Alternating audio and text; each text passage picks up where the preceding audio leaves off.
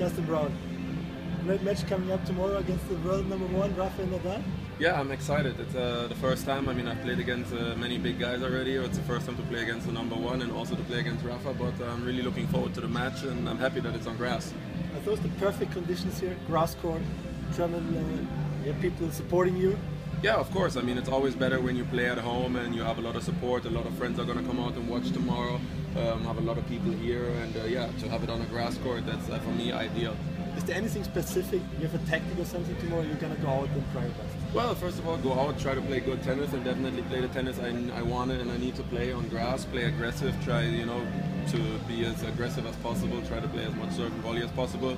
Worked really well on the grass courts before, last year in Wimbledon and so on. I'm just got to try and keep doing the same thing.